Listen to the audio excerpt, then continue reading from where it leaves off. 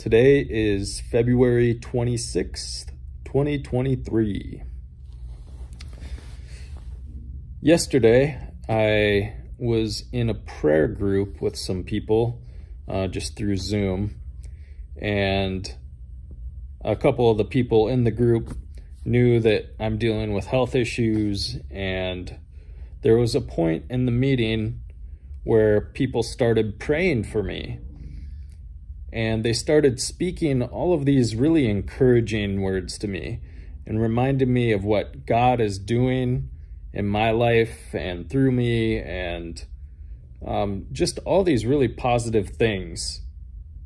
And at the moment, it felt really good, but I didn't have time to really process it. You know, I just said thank you and sat with it, and it just felt really good to hear those things.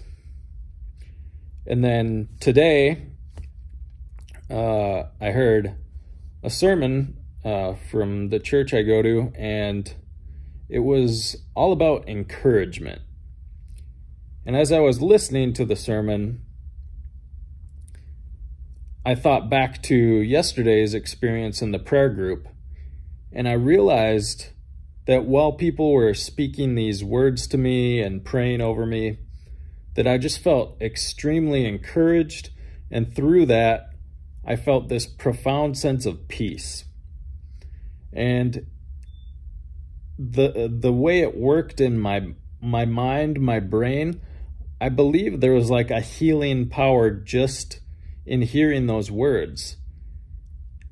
And I know God's power works in all kinds of ways. Sometimes it's a miraculous sort of power, but I think just in speaking words of encouragement and words of life to other people, it can actually have a healing property in itself. And, you know, I don't know how the whole spiritual economy works, how God chooses to do something in one situation versus another. But I know that encouragement is extremely powerful. It's like this hidden superpower we all have, because encouragement always makes people feel better. And it's usually never taken poorly. It's different than just complimenting someone, because it can be, you know, speaking words that will help them get through a difficult situation, or there's all these other kinds of situations where you might be able to encourage someone. Another aspect of it is that it's unlimited.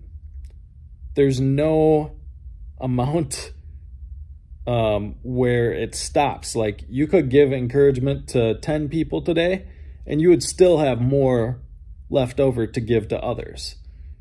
It's something that's unlimited and always makes people better. And so, in a sense, it's like a superpower. And it's a superpower that you give to other people. So it's communal in a way.